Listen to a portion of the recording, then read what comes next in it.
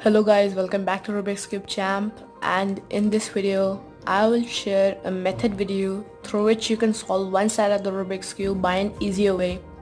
So in my first video I shared with you the method to solve one side of the Rubik's Cube, but that was a difficult way, and this one is the easier way. So at the end of this video an I button will pop out from top right corner of your screen, so you can watch that video also.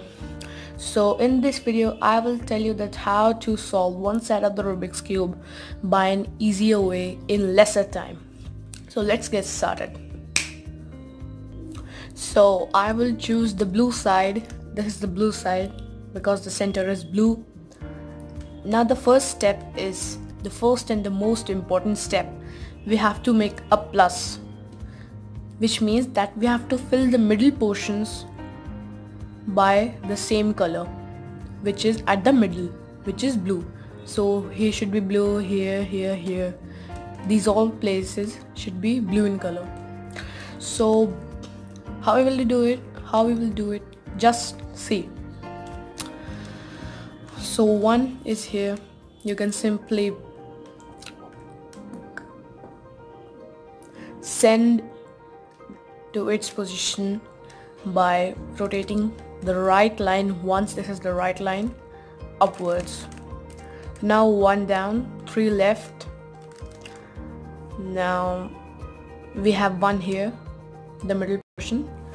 So now we will rotate the front one towards the left, or we can rotate this towards the right also. Now we have to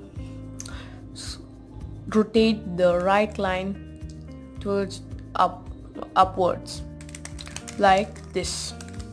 So now two are done and two are left, and one is here, one is here. So if we have to fill this portion with this one, then we have to do this. We have to rotate the front one towards the left 90 degrees, and then the right line, this is the right line, we have to shift it upwards. Now 1, 2, 3 are done and one is left, one is here. First of all, we rotate the bottommost layer towards right, and then we have to rotate the front one. If we rotate from here only, this one will also rotate. So first we have to bring it here, then we will rotate the front one, and then the topmost layer towards the right, and then this one upwards. So now only two are left, the corner portions. One is here, one is here, so this is the easier one. So this is the left line. It has to be placed on the left line, so we have to rotate the left line towards the bottom like this, and then the bottom layer towards left, and then upwards. So now one is left and that one is here. So we have to rotate the right line downwards, then it comes here. Now we have to rotate the bottommost layer towards the right, because this is on the right line, that's why you have to rotate it towards the right. So we have to rotate this once, and then we have to rotate the right line upwards.